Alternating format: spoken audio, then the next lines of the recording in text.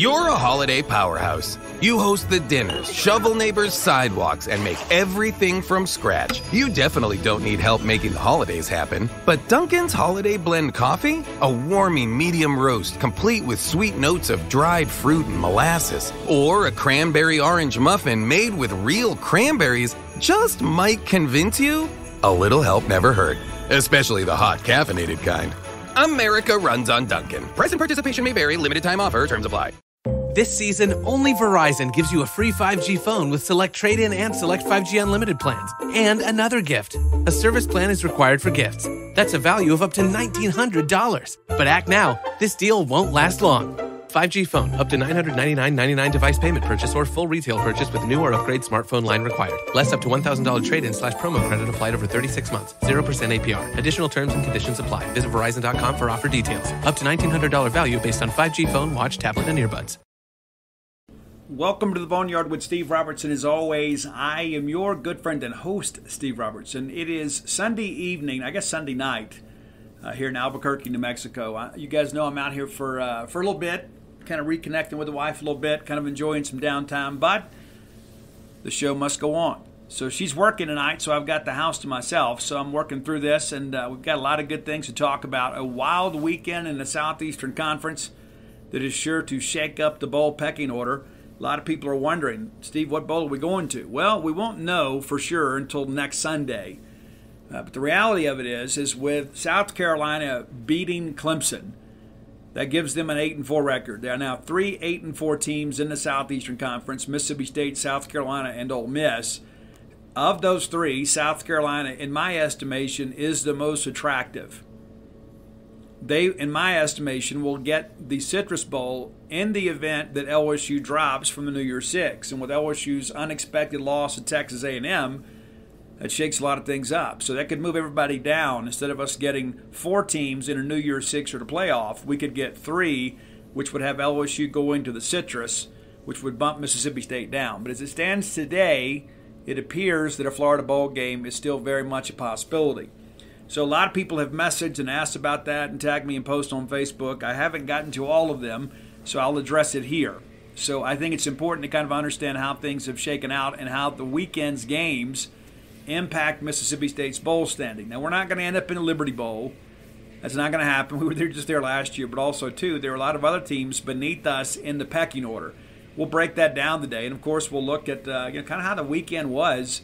It was good for us because, we won on Thursday, so you could enjoy Friday's games and Saturday's games, kind of knowing we had the hay in the barn, so to speak. And so there may be some outside noise as while I'm here. I'm also being, kind of Mr. Housekeeper too. Got the dishwasher going and the clothes washer. And so if you hear some unusual background noise, that's what it is. But outside of that, of course, I'm here alone and talking to you guys about Mississippi State sports. Happy to be here.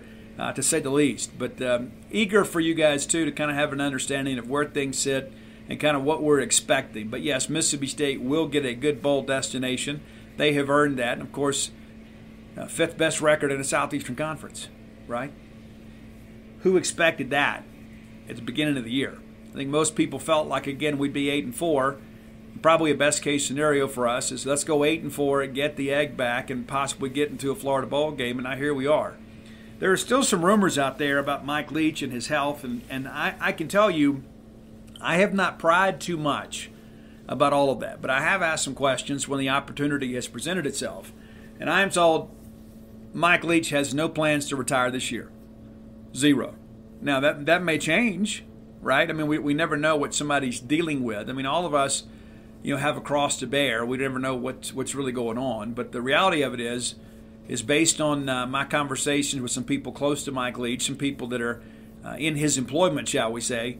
They have told me there has been no discussion with the staff about Mike Leach retiring this year. That they just kind of laugh all of that off because Mike is such a competitor, and they said that he will coach as long as he wants to. And that's not to say that one day he won't get to Key West, Florida, and think, this is enough.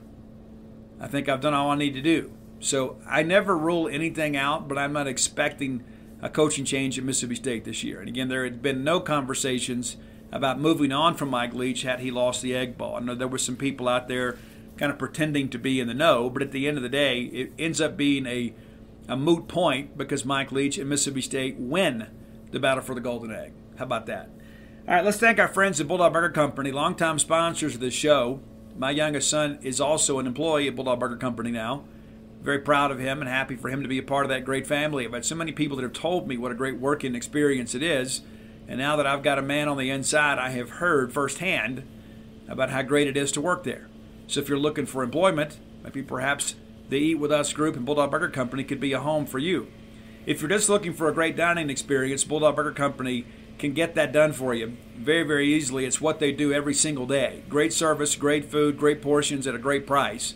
3 great locations to serve you. University Drive here in Start Vegas. Brand new patio area. Be sure and go check that out. Things are getting a little bit cooler. They do have the chimeneas out there in the patio area so you can remain warm but also enjoy kind of being outside, some outside dining. In addition to that, of course, there is Gloucester Street there in Tupelo and Lake Harbor Drive in the Ridge and Flowood area.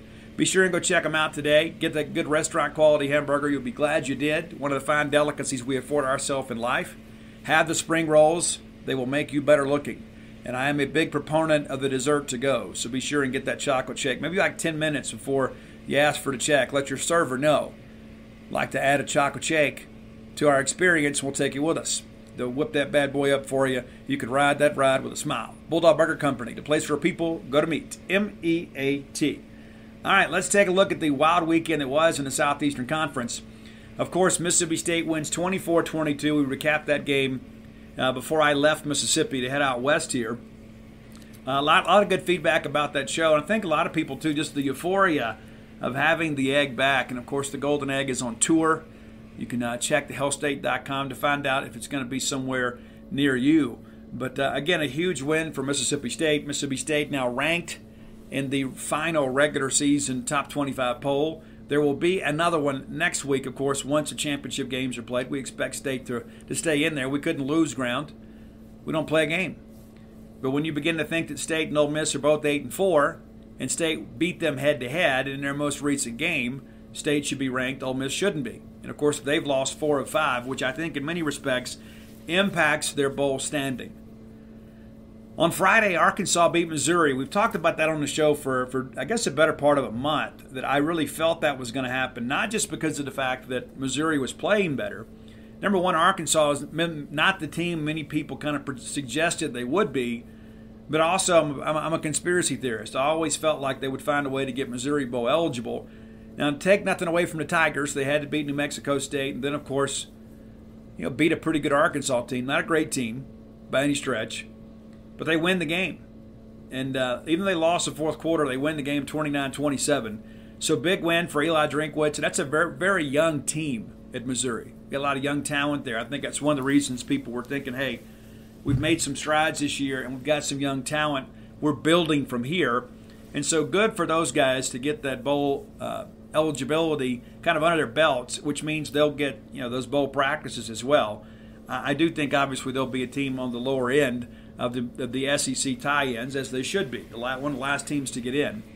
There is still the possibility, of course, that a couple teams make it in on an APR exemption.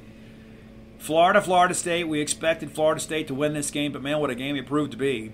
45-38. And Florida overcame 2 different double-digit deficits. Florida State scored 17 points in the third, and then Florida came back and made a game of it and had the ball and a chance to tie the game late and just couldn't finish the deal off. But Florida now 6-6.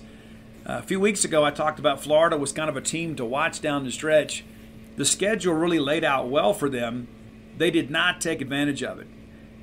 Florida State also wins for the first time in 4 tries against Florida. Mike Norvell was the guy that entered the year really on the hot seat. A lot of people thought he was coaching for his job this year. They finished the year 9-3 with a 5-3 record in the Atlantic Coast Conference, and seems to be headed to a pretty good bowl game somewhere. So 45-38 winners is Florida State. Georgia Tech made a bit of a game of it. When I picked this one on Gene's page, I thought Georgia Tech would cover. They did, barely, but they did. Georgia 37-14 winners, and just like we all expected, once the game got in hand, Georgia got pretty vanilla down the stretch. Stetson Bennett just 140 yards passing in the ball game. McIntosh, the leading receiver and rusher, 86 yards on the ground, 96 yards through the air. But never really felt like Georgia Tech was really in this game. Even though it was only a 10-7 game at the break, you knew at some point Georgia's athleticism would take over and that home crowd would pull them on the victory. And, of course, 13 points there in the second quarter to create a little more distance made it a 23-7 game heading to the fourth. Georgia wins the fourth quarter 14-7, and ultimately the ball game 37-14. One of the best games of the weekend, too. Major upset, without a doubt, really legitimizing Beamer ball there in Columbia, South Carolina. They beat Clemson for the first time in forever. No longer will Shane Beamer or anybody else connected with the Gamecocks be asked about being a little brother. And this is a game, too. Clemson jumped out early to a 14-0 lead, and you look up at halftime, and it's only 23-14 Clemson. And then South Carolina begins to chip away. They outscore them 14-7 there in the third quarter, and then a great defensive effort in the fourth quarter and a late field goal to make it 31-30. And really the difference in this ball game was special teams play. And you'd expect that. You know, Shane Beamer, being Frank Beamer's son and being a former special teams coordinator, you'd expect special teams to be good. They were. They had a couple of huge punts late. They were down inside the Clemson 10, and Clemson just simply could not get things going through the air. Just 99 yards passing. Pretty crazy to think about that. But great job by the Gamecocks, and I will admit I was wrong about South Carolina.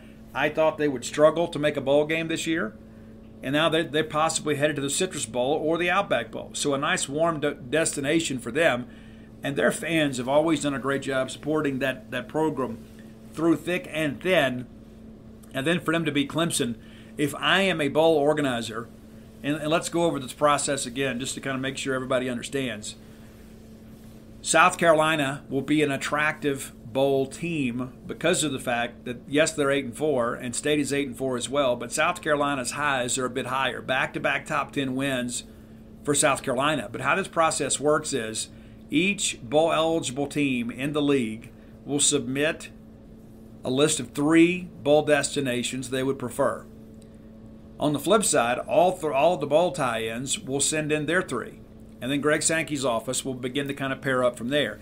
So the bowls themselves do not choose outside of the Citrus Bowl. The Citrus Bowl gets their own pick. They usually take the highest team not in the New Year's Six in the SEC standings. And as it stands today, that would be either LSU or South Carolina. Now, if LSU upsets Georgia, then LSU then elevates again to a New Year's Six classification. They're not there right now. I think most people would agree LSU likely out of the New Year's Six after that upset loss on yesterday. Louisville and Kentucky, this game, I expected it to be a better game than it proved to be, but give Kentucky some credit here. Kentucky is very tough at home, as we know firsthand. They are a team and a program that likes to shorten the game on you. They just kind of grind it out. It'd be interesting to see what they look like next year without Chris Rodriguez, who is probably the best player on a mediocre team in the Southeastern Conference. They win the game 26-13, and again, it's back and forth, 13-7 there at the break. And you feel like, okay, third quarter, Louisville needs to make a play. But instead, Kentucky outscores them 10-0 in the third and really removed all the drama from this game. Louisville outscores them 6-3 in the fourth quarter, but by that time, the game was pretty much in hand for the Wildcats, who finished the year 7-5 and 3-5 in the league. And let's not forget, some people projected them to be an SEC East contender and to potentially beat Georgia this year. They did give Georgia a little trouble last week, but just simply couldn't score. Just didn't have the athletes to do it. And this, again, is one of those games that we look at in hindsight and say, you know what, we blew it. But every team has that argument. Every team can say, you know what, look at all the what-ifs and the should-have-beens. Everybody does. We think, we should have beat LSU, we should have beat Kentucky. And you know what? I still contend to you, Kentucky beat us. We didn't play well. They beat us. They dictated terms to us. We should have won at LSU, which would have made us a 9-3 team and potentially in the mix for a New Year's Six game. Potentially. But the way things are shaking out, I don't know if 9 wins would be enough. But the Wildcats with a big win late over their rival. And Kentucky, pretty impressive non-conference winning streak. And as my wife pointed out yesterday, how in the world did you pick Louisville? Knowing that. Well, maybe you should get a show. Okay, Iron Bowl, 49-47 winners are Alabama. And listen, Auburn gave them a fight early. We knew in the end that probably Alabama's superior athletic talent would win out. They did. But really by halftime, this game was kind of in the bag for Alabama. It was 35-14 at Auburn. Against Auburn, excuse me. And then the second half was pretty even. But ultimately the game was decided at the break. And, of course, Auburn not wanting to make a decision or make an announcement or even an official offer about their head coaching job until after the Iron Bowl out of respect to Cadillac Williams. I respect that decision. Things are appear to be kind of in a free fall since then. I don't know if that's truly the case, but it wouldn't be an Auburn coaching search without some drama. It's kind of funny how that all happens. Cadillac Williams will not get the job, barring something totally unforeseen. But what he has done down the stretch at Auburn is impressive. And I'll miss him being in this conference. I think he'll ultimately, have a spot at Auburn. He is an Auburn man through and through. But I also think this is a situation where Cadillac Williams had the opportunity to coach his alma mater. They played very, very hard for him. If I'm UAB, maybe I call him. I don't know that he would take the job. He didn't need the money. But if he wants to be a head coach, that would be a really good opportunity. But Alabama now 10-2, 6-2 overall, and a lock for a New Year's Six bowl game. A lock. There's some people that think they have an outside shot at the playoffs. I'm not totally convinced. I think you would need absolute chaos in order for that to happen. There was a little chaos, obviously, with LSU losing at A&M. LSU was the number 5 team in the playoff. They're now 9-3, a game behind Alabama, but 6-2 in the league. They win the West outright due to the tiebreaker over Alabama, so they'll play Georgia next weekend. They looked incredibly disjointed against Texas A&M. And Texas A&M, it appeared they treated it like their Super Bowl. Of course, there is no bowl game for them, but the reality of it is they had no incentive whatsoever to go out there and play hard other than for their seniors. And they did. And I really thought that Moose Muhammad was outstanding. There were a couple big catches that he made that I think most people wouldn't make. 94 yards for him, and of course that really big touchdown into double coverage. An incredible throw by Wegman there. Just absolutely on the mark there. But in the fourth quarter, when LSU had a chance to make a game of it, Jaden Daniels began to kind of break down a little bit. A&M punished him as a ball carrier and kind of put him in some bad situations. He had to leave the game a couple times. Nussmeier has to come in. And then that impacts your play calling a little bit. But A&M 14 big fourth quarter points to kind of remove all doubt about this one.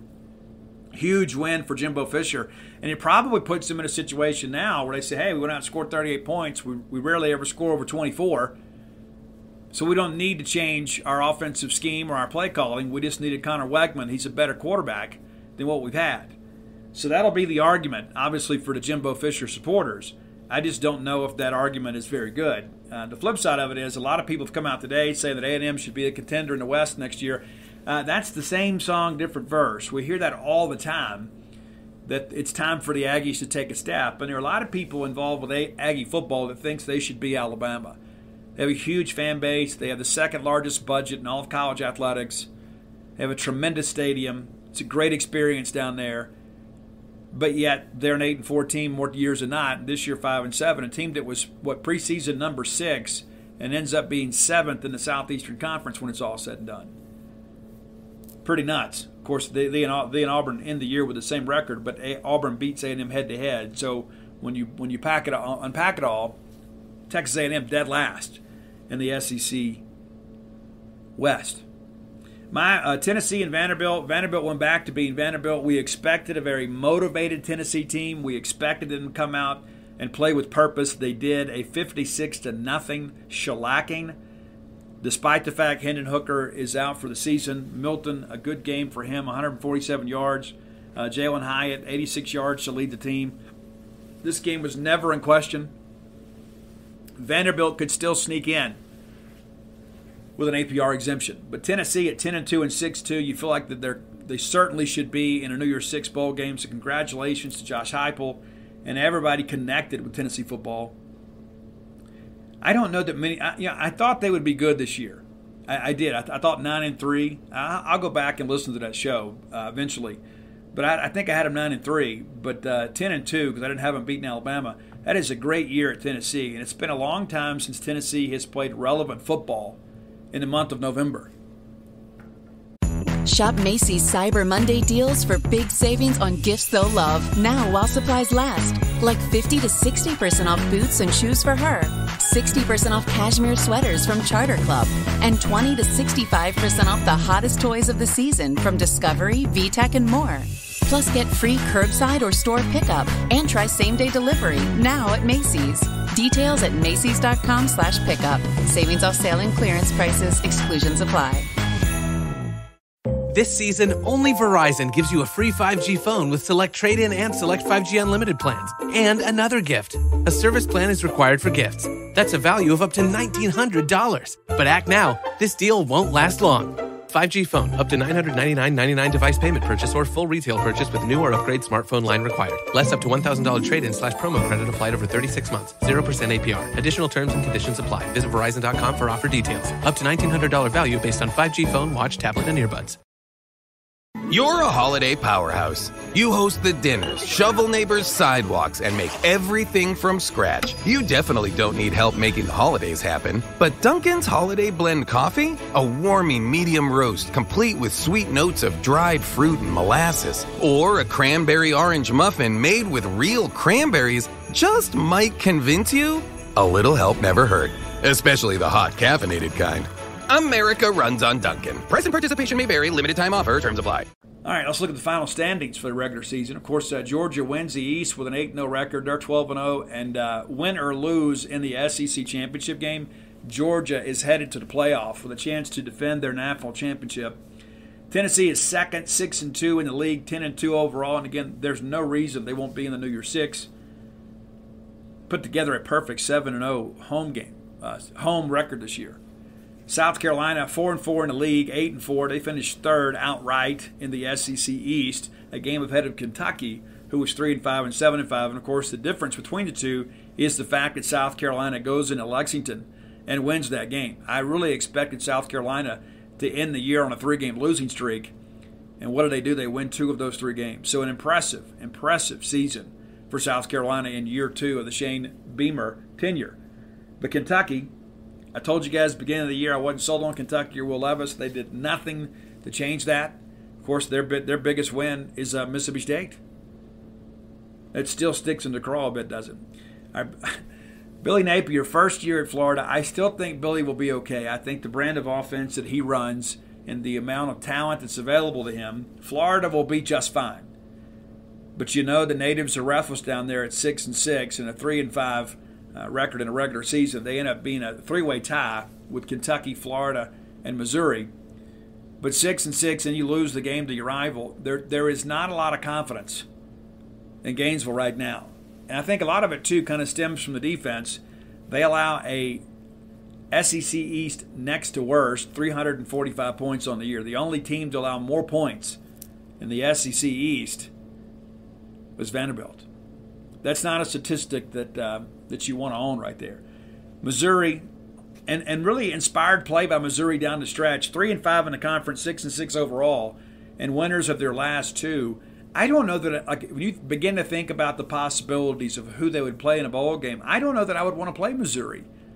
You know, let's say you're a mid-level Big 12 team, and all of a sudden you got to go square off with Missouri. Could that be Vegas? Could that be Liberty Bowl? Who knows? I know Liberty Bowl officials have spent a lot of time in Missouri, probably thinking they would get them. And I was listening to the Missouri broadcast on Friday as I was driving into Mexico. That's one thing they mentioned. The 2 bowl games they hear the most about are Vegas and the Liberty Bowl. I know some of you would love to go to Vegas. I am not a proponent of that, not because I'm unwilling to go to Vegas, but we needed practice time. The date of that bowl game I don't think works well for us. You know, we had that with the Armed Forces Bowl too. You know, we didn't always get our bowl practices in. We'd like to be able to do that this go around. Now, Vanderbilt finishes dead last in the East as expected, but this is not your typical Vanderbilt team. Of course, a couple of big wins over Florida and Kentucky. You know, 2-6 in the league, but you begin to look at down the stretch, Clark Lee had the guys playing well. Again, not the best team in the country as he prognosticated, but the reality of it is that Vanderbilt's better this year, and 5-7, and again could get in on an APR exemption. There will not be enough bowl eligible teams unless I've missed something. I think there will be some 5-7 teams that actually make a bowl game. Vanderbilt could be one of them. Could be a good story. And have every team from the East make it? Wow. Of course, winners of the SEC West, LSU 6-2, 9-3 overall, and we do expect them to lose next week, which would give them 4 losses and certainly keep them out of the New Year's Six. In the event they win, they upset Georgia. I'm not expecting that, but in the event they do, they end up with a 10-3 record and then a win over number 1 Georgia, which would then elevate them back to the New Year's Six. I don't think there's any chance of making the playoffs unless there's just an absolute anarchy next weekend. But a win would put them in a New Year's Six. If they're not in a New Year's Six, I think LSU is easily the Citrus Bowl pick from the SEC. I don't think there's any question. 9-3, they win the West. So you have the better record of the regular season above South Carolina and Mississippi State, and you played in an SEC championship game. I think that's very attractive, and LSU folks always travel well. Everybody would love to go to Disney World anyway. We mentioned Alabama earlier, also 6-2 and 10-2. No doubt about them being in a New Year's Six. Just a matter of kind of where they go and how the lay of the land works out after next weekend's championship game. Still some ebb and flow with every bit of that. And then there's State. And so last week we talked about we needed some things to go our way to get our first ever Citrus Bowl invitation. They didn't. We didn't get much help at all other than the fact that Tennessee beat Vanderbilt. We didn't need Tennessee losing and dropping out of the New Year's Six race either. We needed all 4 teams that were projected to be New Year's Six or playoff teams to remain there. That didn't happen. So then, with South Carolina beating Clemson, in my mind, there's no doubt you pick them over Mississippi State. And then with LSU losing, that kind of changes the dynamic entirely. So if I'm Greg Sankey, of course, you know LSU will get picked by the Citrus. You got to take South Carolina over Mississippi State, which to me means South Carolina would head to the Outback, which would put Mississippi State in the Gator Bowl. Yes, another trip to Jacksonville. There are many times we would have dreamed of going to Jacksonville. We've had some good memories in that stadium, but perhaps that's where we're headed back to. It would be our 4th trip to Jacksonville since 2010. So 4 times in 12 years. And I've seen some people out there projecting us for the Texas Bowl. I'm told that the Texas Bowl would have been one of our teams, one of our favorites. But the reality of it is now that we've had so much traffic clear behind us, the Texas Bowl is a possibility, but it's down a list some. Ole Miss also 8-4 and 4-4, and again losers of 4 of 5. Ole Miss felt like they had an opportunity to be in the New Year's Six, and again, I think everybody, to be fair about this, many of you saw it the way that I did. That the way this schedule was so front-loaded that they would get off to the great start and then stumble down the stretch. And I think when you look at how things went down the stretch for them, they were competitive in those games. They absolutely were. You're a play away from beating Mississippi State, a play away from beating Alabama. So they're a very solid 8-4. But the thing you begin to ask yourself, with all this angst about Lane Kiffin's flirtations with Auburn, and then, of course, losing 4 of 5, would the casual fan buy a ticket to go watch Ole Miss play in a bowl game? I think they could probably end up in a Tennessee bowl game, maybe perhaps there in the Texas Bowl. We'll see how things go. And again, I will put some pen to paper here in the next day or so before we get together again and kind of look at who's been where more recently and begin to kind of project this bowl picture of my own. I'll give you guys my thoughts on it. We've been pretty accurate the last couple of years, but sometimes things change. There's a bowl and a team out there that really, really want each other. And like, say for an example, let's say that Arkansas wanted to go to Texas, and they put that as their number 1. And let's say the Texas Bowl wanted Arkansas, and they put Arkansas as number 1. Well, if nobody else picks Texas first, that's an easy decision to make. You just send Arkansas to Texas. And speak of the Razorbacks, of course, they are bowl eligible at 6-6, but 3-5 in the league. There are a lot of people, too, that really felt like Sam Pittman was a bad hire. He proved to be a much better coach than people expected. But this year has been different. And yes, they've had some injuries with KJ Jefferson. They have. They have some talent out there, but defensively they have been absolutely abysmal. 345 points against, and nearly lost to Southeast Missouri State. You may recall that. In the end, Rocket Sanders and those guys willed them to a win. But Arkansas will be headed to a bowl game, the last team in the SEC West to achieve bowl eligibility. And then there is Auburn and A&M, both with 5-7 records. And there is a possibility that Auburn could make it a bowl game. We'll see. I hadn't looked at the APR numbers, but last week I was told Auburn was right there. A&M, I don't know if we even really looked at that closely because we expected them to lose the game. They had a 4-7 record overall, playing the SEC West champion. We thought, well, surely LSU will handle business. So we'll have to see where A&M kind of ends in all this. But when it's all said and done, there are 3 teams in the Southeastern Conference that end the year with a losing record. That's Vanderbilt, Auburn, and Texas A&M. Vanderbilt and Auburn both picked to finish dead last in their respective divisions. A&M, kind of the outlier there. Again, if we mentioned they were a preseason top 10 team, preseason number 6, and they don't even finish 6th in the SEC West. Kind of ironic how it all works out here. But again, that's where things end up. And again, I think if you're honest with yourself, beginning of the year, if we'd all said 8-4 with the Egg back in a Florida Bowl game, we would have taken that and run with it and felt great about life. And then when you get through the rigors of the season, you realize, oh, we should have won this one. I could make an argument, though, we probably should have lost to Auburn, right? I mean, it took a late effort for us to pull that thing off. Massimo Biscardi getting chilled a couple times and ends up knocking it through the uprights to tie the ball game, and eventually we win it. And so an impressive season for Mississippi State. Should we be happy about it? Yes, we should. Should we be satisfied? Absolutely not. I think Mississippi State can be better than an 8-4 team, but I think considering the quality of the schedule and the fact that we picked up Georgia this year, again, I think Mike Leach has had to play them 2 out of 3 times. If memory serves me correct, it's been 3 of 5. 3 times in the last 5 years we played Georgia. It's one of those rare teams that we face from the East, and with schedule rotations changing and everybody thinking that we're going away from divisions and away from pods, just do one division. The top 2 teams at the end of the year will play in the SEC championship game. So you won't have an SEC East winner or West winner. That's not official, but that appears to be the direction things are going. There are also some people within the league that tell me that the 9-game SEC schedule is pretty much a formality now, that we do expect to go to 9 SEC games. One of the discussions right now is if you go to 9 conference games, does that mean you get rid of the Power 5 exemption, the Power 5 requirement for your non-conference? Because for teams like us, especially in leaner years, we're going to need that extra non-conference game, and we probably need it to be a G5 or FCS team. I mean, if we're going to play 9 SEC games, and we have proven that we can compete at that level, but sometimes you're going to have issues. Sometimes you're going to be a 6-6 or 7-5 type team. And so if you have to play 9 SEC teams and then a Power 5, it limits your ability to have home games, but it also hinders your ability to get bowl eligibility in what would be a transition year or building. So we'll see how things go. We'll see how things progress. But the reality of it is State handles business. We get the Golden Egg back, and I think we can all rest in the security of knowing that, hey, we did take a step forward this year. Did we take as big a step forward as maybe some people hoped? Yeah, probably not. But I think we took a big step as far as what most people expected. We were 7-5 last year.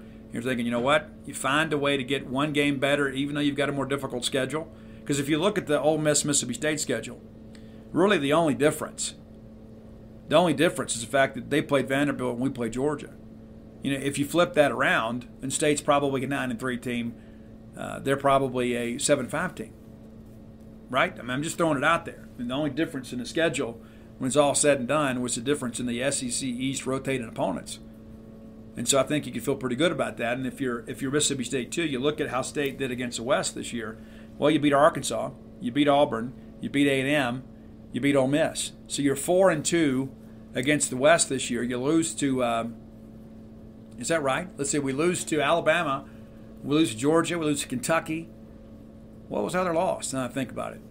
LSU, yes. So yeah, we're ended up being 4-2 in the SEC West, and Ole Miss, on the other hand, was 2-4 against the SEC West. And so, the 2 teams they beat were the teams that finished 6th and 7th in the conference. So I think when you begin to look at it, a lot of people want to measure Mississippi State's success against that of Ole Miss. I think even though we ended with the same record, you have to say Mississippi State had the better year. Mississippi State deserved another better bowl game. Mississippi State has the egg. Mississippi State, in my estimation, has more momentum. And if the rumors are true that Lane Kiffin's about to sign a $9 million extension, which is incredible, considering where we were a few years ago with salaries within this conference. 9 years, there's talk about an 8-year deal, and the state of Mississippi caps state employment contracts to 4 years. So how you get around that is there are some guarantees. Maybe the foundation itself will guarantee 4 more years of salary to ensure that, hey, no matter what happens, we'll pay you this. And I hadn't done the due diligence on this, but I had somebody tell me earlier if this deal was signed and approved that it would take $54 million to buy him out, but only $6 million for a team to buy him out. So if Ole Miss fires him, they got to pay him $54 million. It's crazy, man. It really is. And is that worth it? I mean, honestly, when you begin to think about it, year one, Lane Kiffin was 500. You had one good year last year, really good year, no doubt about it.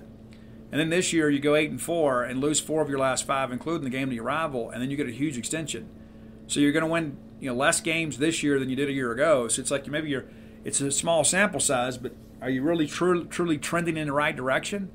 If that's the case, and I think Ole Miss people feel like, hey, this is our guy. We couldn't afford to lose him to Auburn, so we're going to overpay.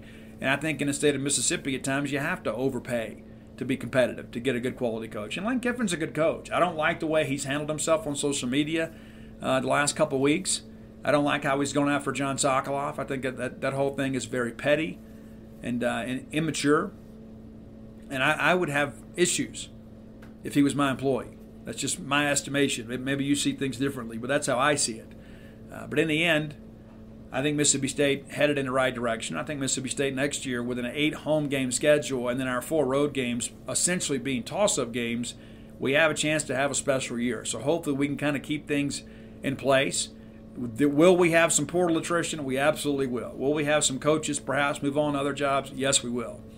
But I think you keep the system in place, you keep the coaching staff in place as best you can, and you move forward. But, yeah, we'll have some guys hit the portal. We will. And I've read some of these rumors out there, and there's always, this time of year, it's always ripe with rumors. There's always somebody that knows something, that knows somebody's cousin or uncle that works with a guy that used to date a girl that knows the player's mom. There's always that convoluted chain of chatter. But the reality of it is that this is when things begin to happen. This is when players get on the move. This is when coaches get on the move. And we'll keep you abreast of all that as best we can over at genespage.com. Be sure and go check us out. All right, let's take a look at today's top 10 list. And in honor of the fact that State won, we're going to do a winning top 10. As always, top 10 list brought to you by closewithblair.com. You know Blair. Blair is that guy. Blair is the guy that knows everything there is to know about the mortgage business. 21 years of experience in the mortgage business. And guys, we're really focusing right now on people getting first mortgages. That's what we're looking at. There are a lot of people out there that maybe have never had the opportunity to buy and own a home. This is your opportunity. Now is the time to make a move.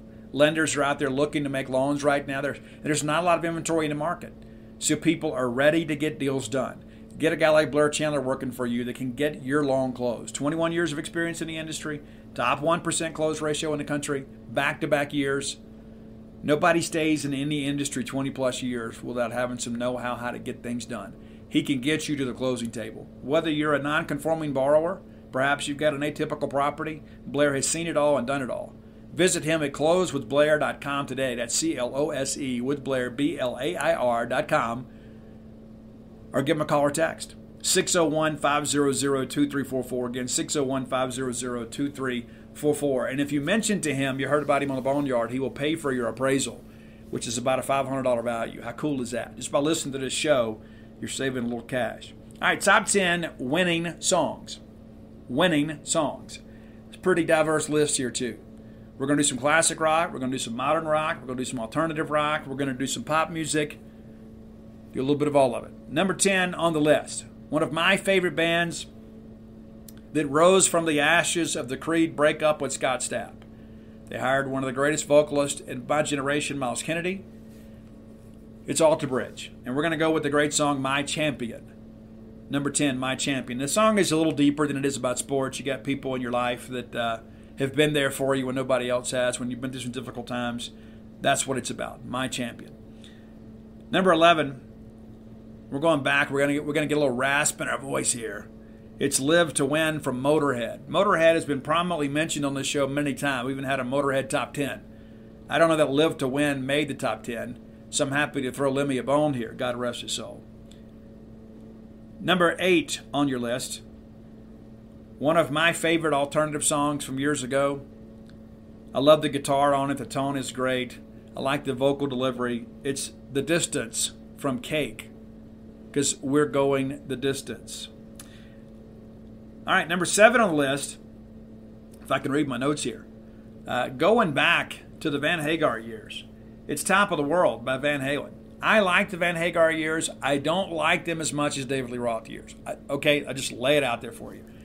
But I'm not one of these, Van Hagar sucks guys. I think Van Halen had some great songs when Sammy Hagar was in the band. Top of the World is one of them. Sitting on top of the world. That's how we feel after winning the Golden Egg. All right, number 6 on your list, and again, my notes are a mess. It's David Bowie. We're not going all the way back to the Ziggy Stardust days, but we're going with heroes. Because when you win the Egg Bowl, you're a hero, even if just for one day. And I always think about Randy Charlton. What a great play there.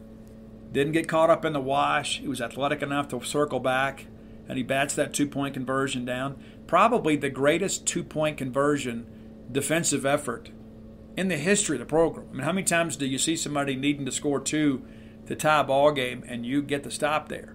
Just doesn't happen very often. We talk about Rocky Felker's 2-point conversion to beat Memphis. This may not have the same historical value, but because it was in an Egg Bowl, it's one that we'll never forget. All right, number 5 on the list is The Winner Takes It All from ABBA.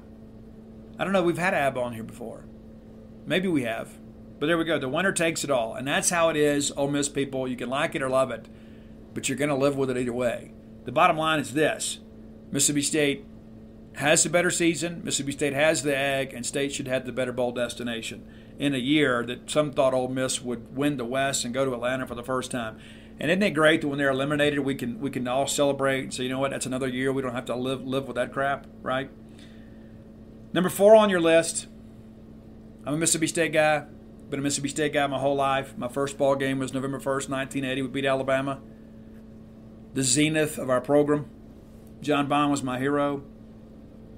And while the games don't always go the way I expect them or that I want them, Mississippi State, in my estimation, is the best. So in honor of that, it's Tina Turner's The Best. Simply the best. Number 3 on the list, it's like we needed to get over the hump a little bit.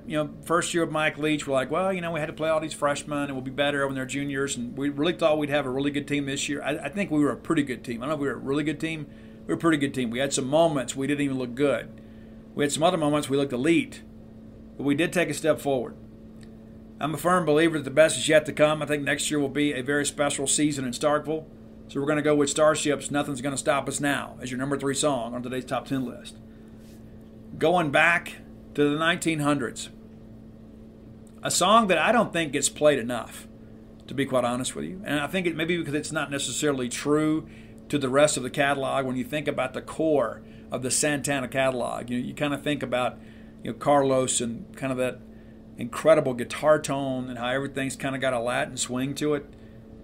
This is not like that. And it's the song Winning from Santana. This is a little more mainstream rock radio type thing. So Winning from Santana. But number 1, and what else could it be? It's Queen, We Are the Champions. The greatest song ever about winning. And while we're Egg Bowl champions and hopefully we'll be bowl game champions somewhere, at the end of the day, any year that we have a winning year and we capture the Egg, that's a good year for us. May not be a great year, may not be a special year, but any year when you think back in the great memories of your life, any year that we don't beat Ole Miss, the year is incomplete. Like as great as 2014 was, and we rose to number 1 in the country for 4 weeks, we lost the Egg Bowl. And so we have to live with the fact that Ole Miss beat one of our best teams, arguably our best team of all time. And so the season ultimately ends up being incomplete. And if you win, maybe you get a chance to go to playoffs. I don't know. I think we were probably going to be edged out by Ohio State no matter what. I mean, Kirk Herbstreit got out there and stumped for those guys every single week on that show and how the voters need to be Ohio State, Ohio State. Completely discounted us. We didn't do anything to help ourselves. And certainly losing the bowl game, the Egg Bowl against Ole Miss kind of removed all possibility. I don't think it knocked us in the playoffs. I think we were going to end up 5 or 6 anyway. But as great as that year was, the fact that we lost the Egg means an awful lot to us. So the fact that we won this year, when so many people all year long had us losing the battle for the Golden Egg, even in the the preseason bowl prognostications, just about everybody had us losing that game because it was in Oxford, not knowing the series history. But we went up there and we won the game. And we'll get it next year. And here's your hot take right now. You can clip it and shove it back in my face later. We're going to win the Egg Bowl again next year. We're going to be a better team at Ole Miss next year. We're going to have a better season than Ole Miss next year. Go to a better bowl game at Ole Miss next year. And so all of a sudden you start talking about the trajectory because, 4 or 5 games into the season, everybody's like, oh, Ole Miss is leaving us in the dust. Ole Miss leaving us behind. Ole Miss not looking back at Mississippi State. And then here we are, coming up like a train on a track, headed in the right direction lane, and running those guys over. And down the stretch, State was absolutely the better team. And people can say whatever they want to and say, well, the team was distracted. Well, that's part of the deal of being a coach is you got to be able to manage the expectations and emotions of your team. He didn't handle it. Mike Leach did. So ultimately, Mike Leach has the Egg Bowl trophy in his facility for the next year. All right, next segment of the show brought to you by Campus Bookmart. Of course, Campus Bookmart, a Starkvillian institution. You're familiar with them. If you're not, you should be. If you're looking for Mississippi State merchandise, look no further than Campus Bookmart. The Bully Shop has been completely renovated. Everything is upstairs now, which has allowed them to expand their selection of Mississippi State merch. Be sure and go check them out next time you're in town. If you can't make it to town and you've got Bulldogs on your Christmas list, and chances are you do, visit them on the World Wide Web at campusbookmart.net. And by being a loyal Boneyard listener, you get a phrase that pays. That is BSR, which stands for Beautiful Steve Robertson. And that gets you free shipping on all orders over $75. Any order less than $75, absolutely incomplete. Again, that's campusbookmart.net, promo code BSR. All right, let's take a look at the final statistics and kind of how your Bulldogs ended up. Will Rogers leads the Southeastern Conference in passing, 3,713 yards. We thought perhaps that he would have another 4,000-yard season.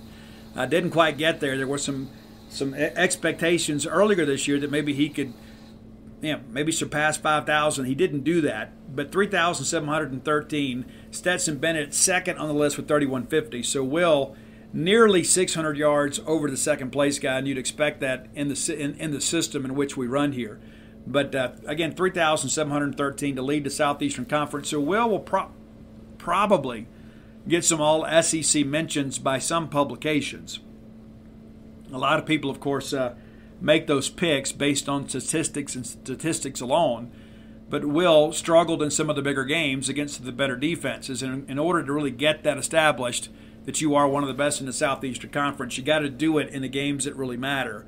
And so that'll be something that'll probably keep him off some people's list. But Hendon Hooker there at third, and Hooker, of course, tears the ACL. I think when you begin to, if you look at the totality of things in the season that Hooker had and Tennessee had, he probably deserves some mentions. But fourth on the list is Bryce Young. Will not win the Heisman Trophy this year. I don't know there's a better quarterback in the country, though.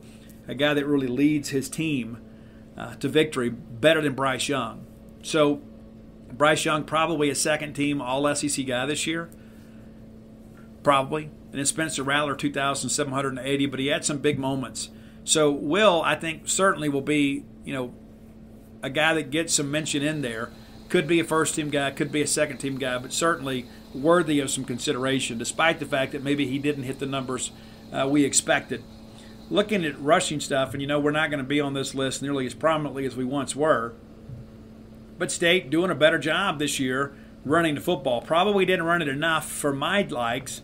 There were some chances I thought we could have done a better job, but Ole Miss's running back Quinshon Judkins leads the Southeastern Conference in rushing this year, edging out Raheem Sanders by 50 yards. Those will be your first-team backs, and Judkins potentially an All-American. And that, it's remarkable to think that Lane Kiffin found this guy and just kind of sat on him for a while, and then ultimately he leads the SEC in rushing. 16 rushing touchdowns, too. Pretty incredible numbers for a young guy. Down the list,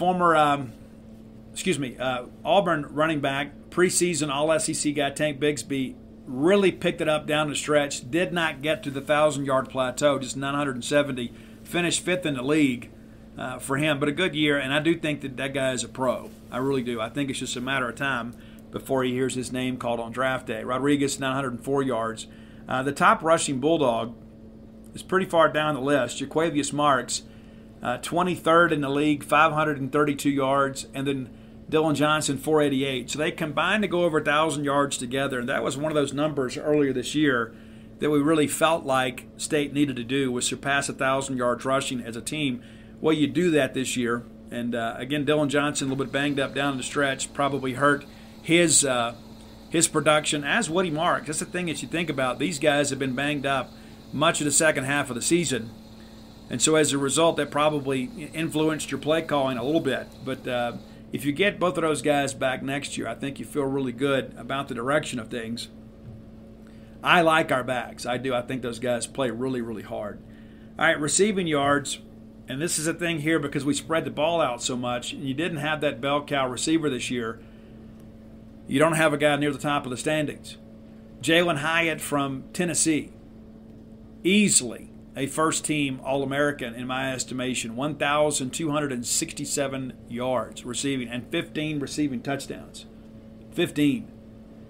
Former Bulldog Malik Heath finished his fourth in the conference for 834 yards. Right behind him is Jonathan Mingo with 808. Both of those guys essentially non-factors in the Golden Egg. State did a great job on both of those. Rufus Harvey actually leads Mississippi State. Rara Thomas leads Mississippi State, 12th in the league at 626 yards, 7 touchdowns, probably none bigger than the one he had against Ole Miss, even though he cramped up short thereafter. But Rufus Harvey, 24th, 472 yards, and I really feel like we're just beginning to scratch the surface on what we could have in Rufus Harvey. Is he a dominant player? No, he is not, but he is a very intriguing piece for Mississippi State. And he's a guy, too, that has found a way on third down to get himself open and move the chains. I think we're just beginning to realize the weapon we have in Rufus Harvey. Caleb Ducking got off to the big start earlier this year, had the 8 touchdowns, just 467 yards. And once he put some things on tape, people began to pay more attention to him. They began to shade coverage more his way.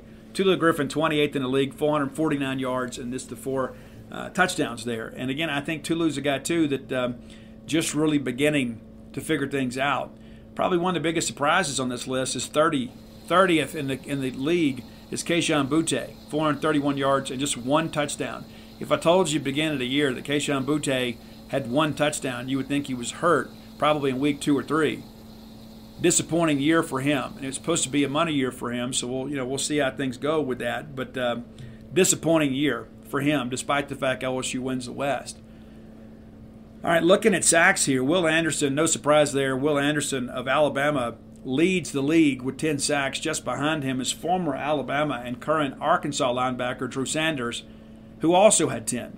Harold Perkins, Jr., the phenom at LSU, 8 sacks. And this is a guy, too, that really didn't find his groove until maybe middle of the year, and he became a dominant player. Had a great game against Ole Miss. Isaiah McGuire from Missouri was 4th with 7, tied with Jordan Dominique from Arkansas. And that's one thing the Razorbacks did do a good job was getting after the passer. They couldn't defend the pass, but they could get to the passer. Tied for 6 is 2 Auburn players, Derek Hall and Colby Wooden, both of them with good games against Mississippi State. I think Derek Hall certainly will enter the NFL draft. Tied with them, Derek Hall was tied for 5th. Tied with Wooden was Tyrus Wheat, Mississippi State's Ty Wheat. I think Ty has done enough to get his name on the draft boards. We did a good job getting him back in school this year. That's your NIL dollars at work. But 6 sacks on the year, 54 tackles, pretty impressive numbers for him. Buki Watson tied for 8th in the conference with B.J. Ojulari from LSU. What will Buki Watson ultimately elect to do? Does he come back? I think he probably should. But I do think he is a guy that at the very least will test the waters. Randy Charlton will not be back. He's used his COVID year, but 3 sacks for him, which is 12th best in the league. And again, a name that will live in infamy in Oxford. How about that? All right, looking at tackles, Buki Watson leads the Southeastern Conference in tackles this year with 108. Did you expect that? You probably didn't. Buki, number 1, which will put him in line, obviously, to be a all-SEC player. I don't think there's any question about that. And then Jed Johnson, 3rd in the league at 103 tackles. And Jed Johnson's a guy that got absolutely snubbed by the SEC media in the preseason picks. And then not only does he finish 3rd, he beats out many of the preseason all-SEC guys. Anthony Orjai from Vanderbilt was 2nd at 106. So you begin to think about Buki Watson and Jet, 211 tackles between the two of them. Pretty impressive numbers, to say the least.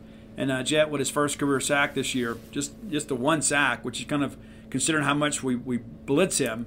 And he's part of our blitz package. You'd think he'd get there a little bit more. But he did influence the quarterback a great deal. So big year for both of those guys. Both should be all SEC guys. Jet may be a second-team guy because he doesn't have name recognition. But how do you keep the leading tackler in the Southeastern Conference off your first-team ballot? DeCamerion Richardson, 9th, leading all corners in the Southeastern Conference with tackles at 78. That's a big part of the Zach Arnett defense, is how well those corners play against the run. They try to set the edge and do a good job. The only defensive back that had more tackles, 2 actually had more than him, is DeMarco Hellams from Alabama and Otis Reese from Ole Miss. But DeCam out there on the corner, not a safety that's always walking up into the box, a guy that's having to defend his edge over there. And so a good year for him. Does he make an all-SEC list? I would say maybe, probably not. Emmanuel Forbes certainly will. But anybody that was worried about a drop-off this year at corner, losing Martin Emerson, those concerns have been abated and then some. Emmanuel Forbes leads the Southeastern Conference with 6 interceptions. He has 39 tackles, and of course he did miss the one game and was somewhat limited in the other. But he also has 10 pass defenses this year. The number 2 interceptor was Dwight McGlothern, former LSU and current Razorback corner, had 3 picks. So Emmanuel Forbes with double what other guys had. Pass defenses this year, Chris Abrams-Drain, former LSU commitment, went to Missouri, 13 pass defenses to lead the league, and generally drew the toughest assignment. Kool-Aid McKinstry, second in the league with 12 pass defenses. The top Bulldog was Emmanuel Forbes, who was 4th in the league with 10 pass defenses. I don't think there's any question Emmanuel Forbes will be a first-team All-SEC player. Could likely get some All-American mention as well. I think that's probably what you would expect.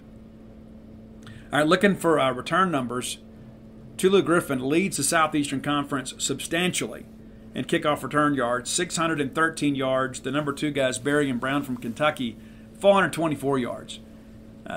Earlier this year, it was Devin Achane and Tulu both, and Achane gets a little bit banged up there. But averaging 32.26 yards a return, which is the most in the Southeastern Conference, by 4 yards. You could see Tulu get some All-American mention.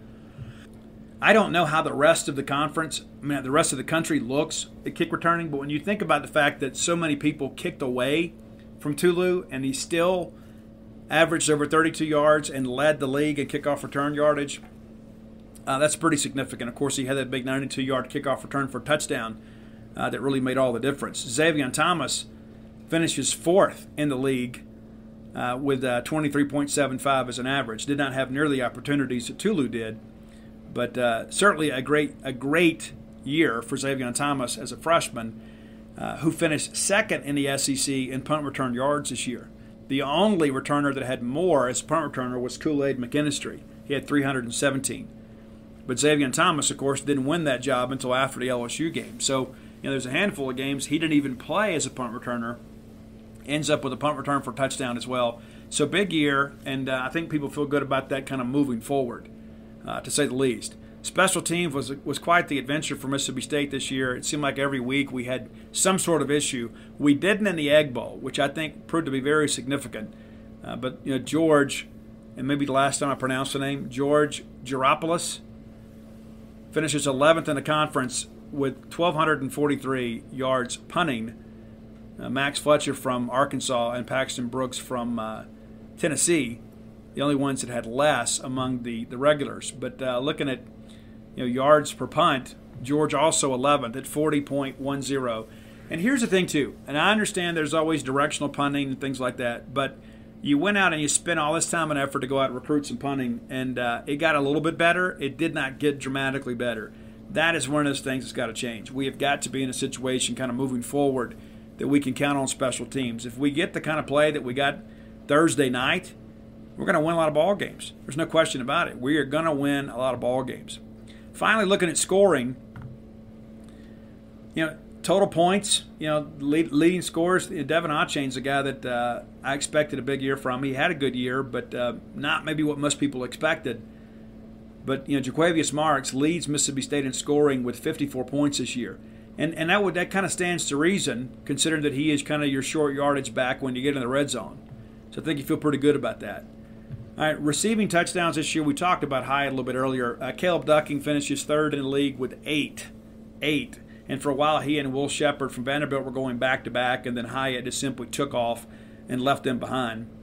Returns for touchdown this year, Emmanuel Forbes leads the SEC with 3. 3. How about that?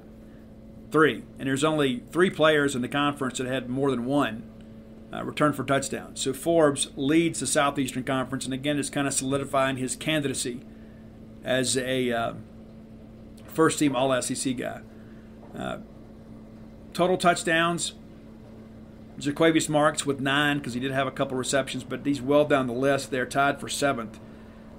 Quinshon Judkins from Ole Miss leads the Southeastern Conference with 17 total touchdowns. That's pretty impressive. Field goals, a bit of an adventure early in the year. It got better as the year went on, but it was never a situation where we ever assumed anything. Massimo Biscardi ends up having 6 field goals. Ben Rabin had some success earlier this year with 4. But, again, not where we need it to be. And we missed some extra points earlier this year. There was a lot to that. That's got to get fixed. That's a burr in the Bulldog saddle, to say the least. I mean, we should never have to worry about, executing the fundamental elements of football. That's a big part of it when it's all said and done, is can you go out there and make the basic football play? And at times we struggle this year to do that, especially on special teams. And I don't know how last year you shake it up. You take the responsibilities away from Matt Brock. You move Eric Mealy over there. You reshuffle the staff. You go out and you get a new kicker. You get a new punter. You made a bunch of changes, and then still couldn't find consistency. And so I share that because we want to call it for what it is. I don't know that we got the level of improvement that we expected nor that we deserved after making all these changes. And so that's something Mike Leach will have to continue to evaluate as he kind of moves this thing forward. I'm excited about the future, but that's one of those things we have to be able to go out there and make the routine kick. And at times this year we struggled. And again, they got better down the stretch. Not going to knock that. Biscardi made some clutch kicks for us down the stretch, but we shouldn't have to go out there and worry about a 25, 30-yard type field goal. We got to be able to go out there and make those pretty much every time. We absolutely have to. And I go back to the beginning of the year when in the offseason people are like, Biscardi's a guy that sometimes will shank an extra point. You think, we'll get it figured out. And then that was a real problem for us early in the year. No matter who we had, we changed kickers, we changed holders, and eventually we changed snappers. So it's not like we just kind of sat by using inaction, hoping things got better. We did things we expected to do in order to improve the things. But that's your statistical look back at the regular season. And again, I do think there will be a lot more Bulldogs on the SEC list than there were in the preseason. I think that's, again, the proof is in the pudding. The postseason list matters more than a preseason list. You always want to be on a list if they're handing out awards for excellence. But when you go back and look at what Emmanuel Forbes did this year after he was so incredibly disrespected by the SEC media in the preseason, I think he has proven to use those snubs as a motivating factor. All right, final segment of the show brought to you by your friends at Portico. Brooks Bryan is my friend, your friend, a friend of Mississippi State, a friend of Starkville, part of a great group of individuals that are bringing this wonderful residential development to Starkville. A lot of great places to live in Starkville, none better than Portico. Very easy to get to. You turn off 82 on a 12. The very first right is Pat Station Road. You've passed that road many times and wondered what's at the end of it. They extended it a while back, which allowed Portico to be developed.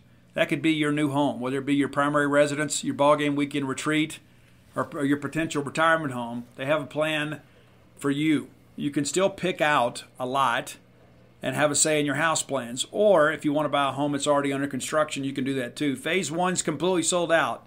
Phase 2 under development now. Many of those houses already sold. So I encourage you to reach out to Brooks at 601-416-8075. Again, that's 601-416-8075. Make Portico your next move. All right, in the time we have left, let's talk a little bit about basketball. We'll be transitioning more into basketball discussion here. Your men's basketball team, 6-0, and some big wins here. You're in the Barstool Sports Invitational. You win that game, obviously, against Akron. You knock off Arkansas Pine Bluff. You beat South Dakota 79-42 in the regional round of the Fort Myers Tip-Off, a tournament that Mississippi State ultimately won. A big win over Marquette, 58-55, and that's a great program. Historically, Marquette has been very, very, very good. That's a big win. And, State, that's a game that many State teams of the last 10 years, 15 years probably lose. They found a way to gut it out, and you hold Marquette to 55 points. You beat Utah 52-49. Utah, a team, too, that's expected to do pretty decent out there in the Pac-12. That's a good win for State. And that's the thing you think about when you look at these non-conference schedules. You know, a lot of teams out there beating up on the Mississippi School of Math and Science and all of that, but that's not Mississippi State. Mississippi State has scheduled decently and then has won those games. It's not enough just to play them. You got to win them. And Utah 5-2 overall this year. And so a good win for State on a neutral floor, and then ultimately you bring home a trophy. You bring home a trophy, and we did. And we've been invited to these tournaments in the past and not done a whole lot.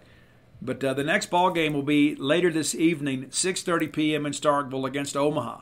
We're familiar with that. That'll be an SEC Network Plus broadcast. You'll be able to watch that. And also free kids court in the pregame in the Mize Pavilion for kids 12 and under.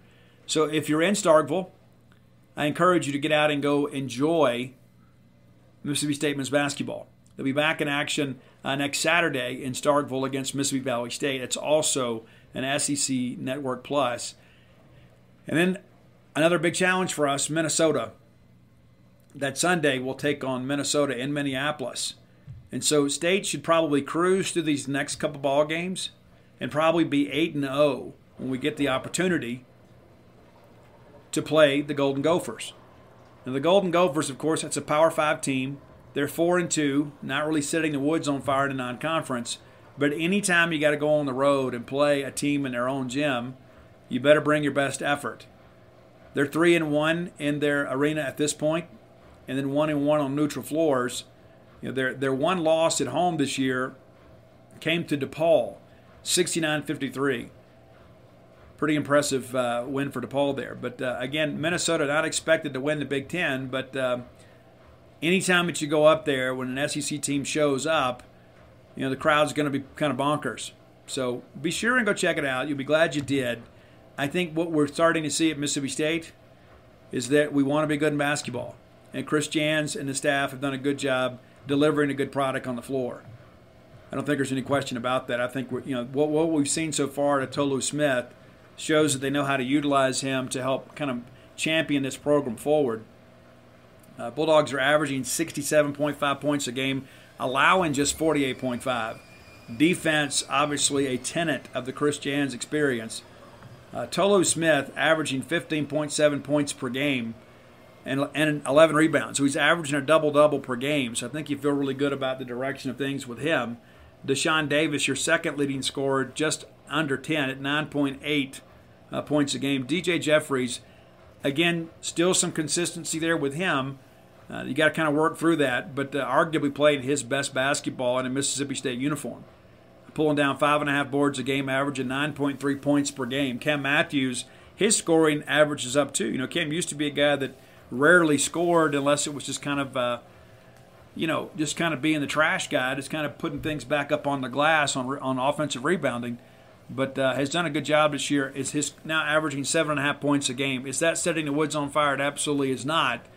But the fact that we're getting better offensive production from a guy that's been a defensive specialist, I think, says a lot about this coaching staff too.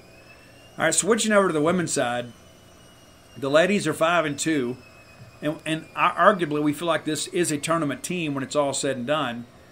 They open with, of course, a 2-game winning streak. They lose to South Dakota State, a team that beat Louisville, who was 10th ranked in the country here a few days ago. Then they blast Alabama State. They beat Colorado State. They go to the Puerto Rico Classic. They take down Georgetown, then lose to Nebraska, 73-65. Their next appearance in Humphrey Coliseum will be this Tuesday at 7 p.m. against Louisiana Monroe.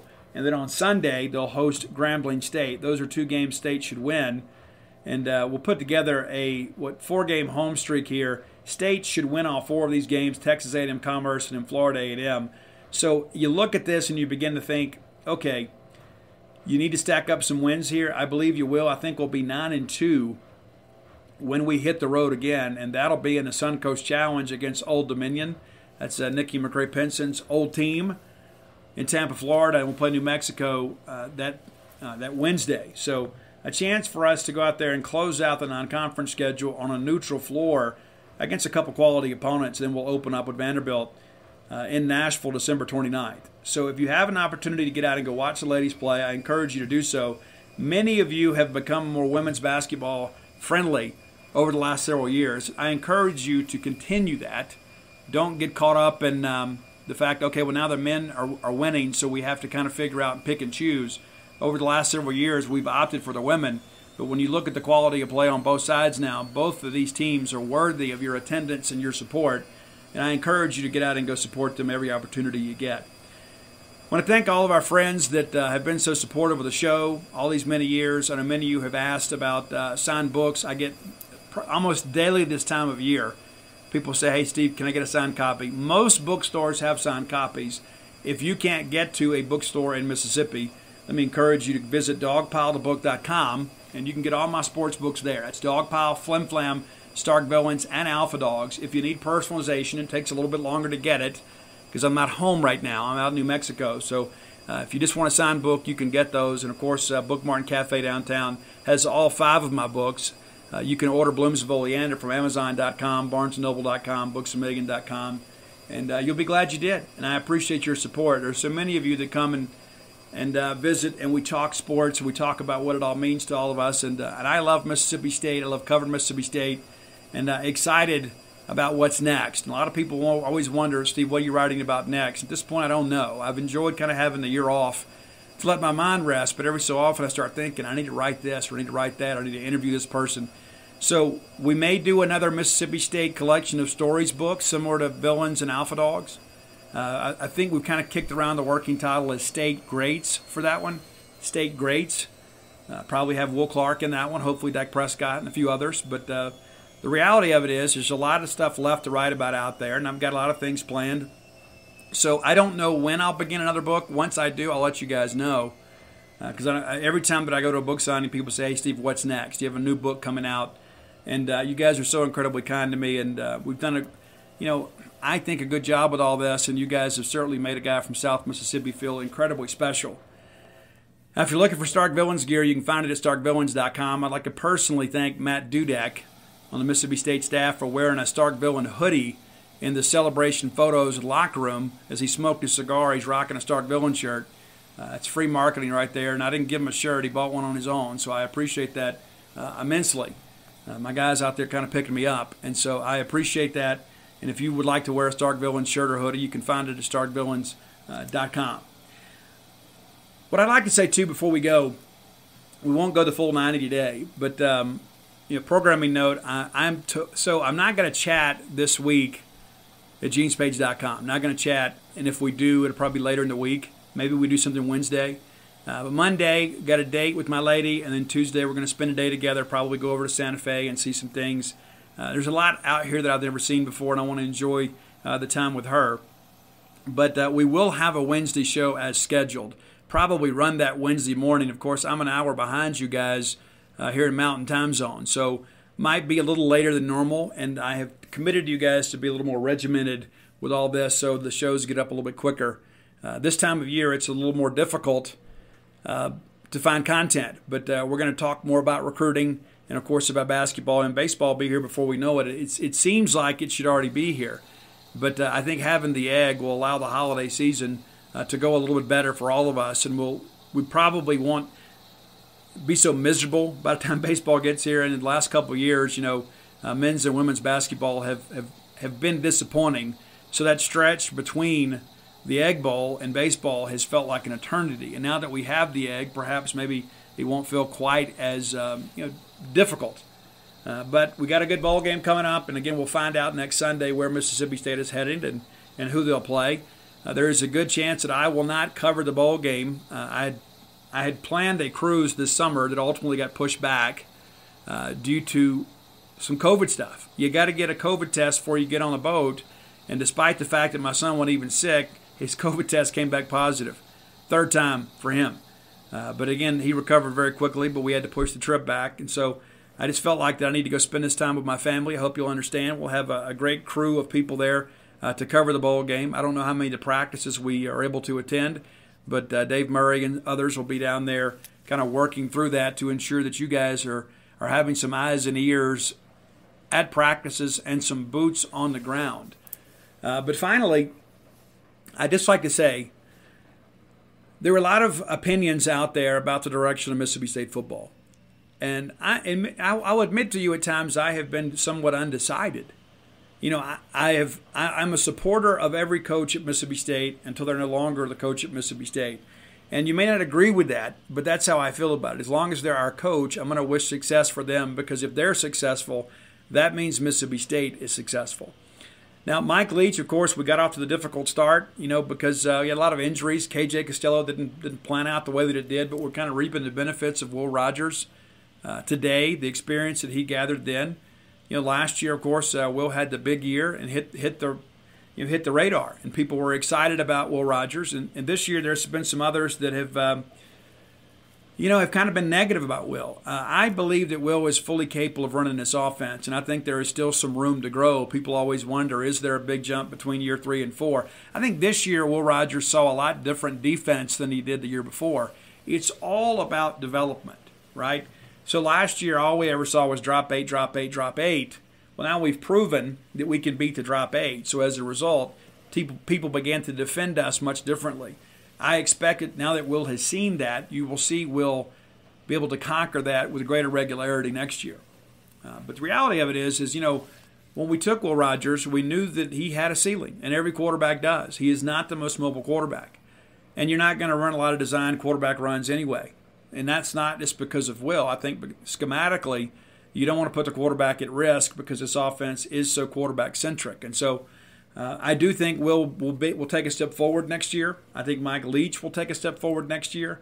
I think the strength of this running game will enable both to get better. I think it enables Mike Leach to call a variety of plays. And I think it gives Will Rogers a lot more freedom at the line to say, you know what, hey, here's what they're giving us. I saw this last year. This is what they're showing us. This is where they're vulnerable. And again, Will Rogers had to start before he was ready. But again, maybe he didn't have the year that we expected. But anytime that you lead the Southeastern Conference in passing, you've had a good year. It may not be a great year, but it's been a good year. And of course now Will, one of the most prolific passers in the history of the Southeastern Conference. And so with that established, the fact that maybe Will is not the most athletic quarterback, you know, what does that say kind of moving forward as we eventually transition into Sawyer Robertson and the Chris Parson years? You know, I think really where Will is somewhat limited is maybe he's not as capable of buying time to extend plays. And I think some of that, too, is the people around him have to get better as well. There's a lot of rumors out there about certain guys that may transfer. I haven't even looked into any of that stuff. You know, the Egg Bowl just finished up on Thursday, and so I think it's one of these deals where you just got to wait and see what happens. But the reality of it is, if somebody does leave, we'll replace them. We'll replace them. And sometimes there is addition by subtraction. I do know that there will be some players leave the roster. I can't say with any, absolute confidence that they're star players, but there will be some guys that leave for more playing time. That doesn't mean that anything is wrong with your program. You only get a short time in life to play sports. If you're not playing here, you got to go somewhere you can. And maybe you've worked hard for 2 or 3 years, and you say, you know what, I'm never going to be able to crack this depth chart. I have to accept reality. Maybe I've got to go play in Conference USA. Maybe I've got to go play in the Sun Belt. I got to get on the field somewhere. I got to show people what I can do. Not to mention, even if I'm not a pro prospect, I don't want to spend the last year or two of my college career, just being a practice player. And so we look at it all very selfishly, right? We always say, well, it's about commitment, and it is in many respects. But sometimes the commitment to yourself and your own future has to maybe outweigh a commitment to a team. And that sounds really selfish, and that's maybe new age movement or whatever. But you got to be able to get on the field somewhere. If nothing else, just to make some memories and say, you know what? I want to make this pay off for myself. I can get my education paid for, and I can go out there and play the game that I love. And sometimes we forget about the joy of the game. There's not a lot of joy of the game when you're the guy at the end of the bench. You may enjoy being a part of it. You may enjoy being around the guys. But you want to get out there on the field. And think about how you would feel, right? We say, well, I would never leave. And that's because, we're the truest of the true maroon. We're the folks that have been there through thick and thin. And so, yeah, we would probably stick with Mississippi State, even if that meant we didn't play as much. We'd say, you know what, I'd rather be a bench warmer at Mississippi State than a starter, at Jackson State. Maybe that's how you feel. And I don't know. I can't judge that for anybody else. But I do know that we are going to have some attrition. We are going to have some coaches leave. I can't say for certain who they're going to be, but I know there's going to be some guys that have some options. I think we're going to have to work hard to keep Zach Arnett. I wouldn't be surprised if Auburn didn't make a run at him. I know John Cohen is a huge fan of Zach Arnett. I think Zach Arnett is a future head coach at some point. And he has been here now for 3 seasons, and I think he has proven this year to be a guy who's capable of calling plays and putting guys in a position to be successful against just about anybody in the country. He didn't always get the help from his offense that he deserved, or perhaps his special teams.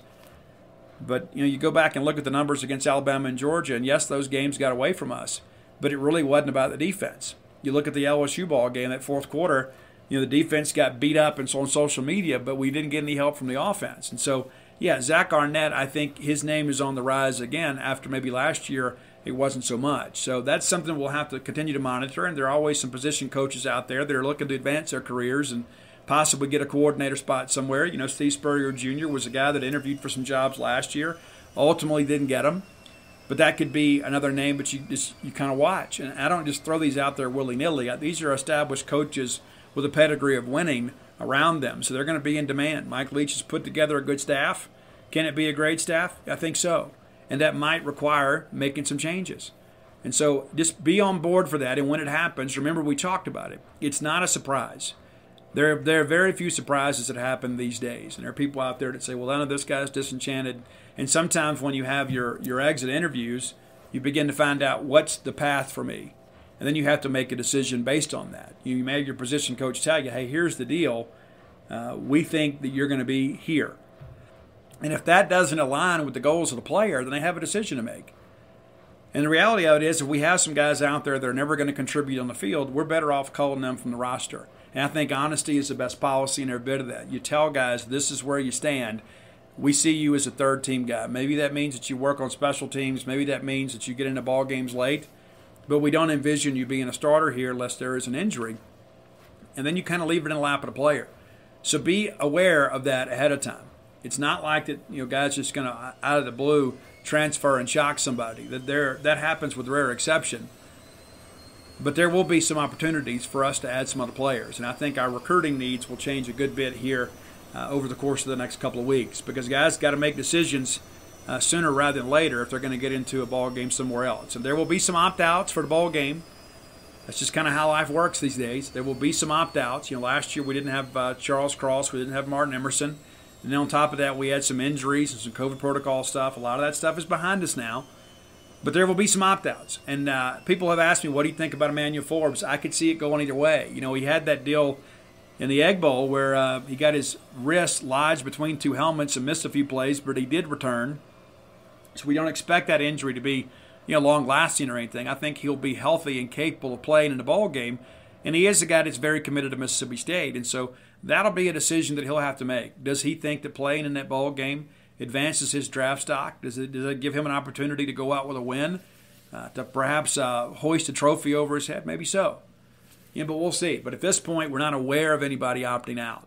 But there will be some advisors that will encourage some guys, you should consider opting out and removing the possibility of injury. Then you look at a situation like Jeff Simmons, where Jeff and Montez and John all played in the bowl game. Nobody got injured, and then Jeff Simmons, of course, gets injured in pre-draft workouts. It didn't cost him a first-round draft pick, but there are no guarantees in life. You can get injured in a ball game just like you can in practice or even walking down the hallway at school. You just simply never know. Nothing's guaranteed to any of us. All right, that's it for today. Thank you guys so much for your support. But until next time, let's all live our lives in a way we make more friends than enemies, and people can see a difference in the way we live. This holiday, whether you're making a Kroger Simple Truth Turkey for 40 or a Murray's Baked Brie for 2, Kroger has fast, fresh delivery and free pickup, so you can make holiday meals that bring you all together to create memories that last. Kroger, fresh for everyone. Free pickup on orders of $35 or more. Restrictions may apply. Choose from a great selection of digital coupons and use them up to 5 times in one transaction. Check our app for details. Kroger, fresh for everyone. This season, only Verizon gives you a free 5G phone with select trade-in and select 5G unlimited plans. And another gift. A service plan is required for gifts. That's a value of up to $1,900. But act now. This deal won't last long. 5G phone, up to $999.99 device payment purchase or full retail purchase with new or upgrade smartphone line required. Less up to $1,000 trade-in/promo credit applied over 36 months. 0% APR. Additional terms and conditions apply. Visit Verizon.com for offer details. Up to $1,900 value based on 5G phone, watch, tablet, and earbuds.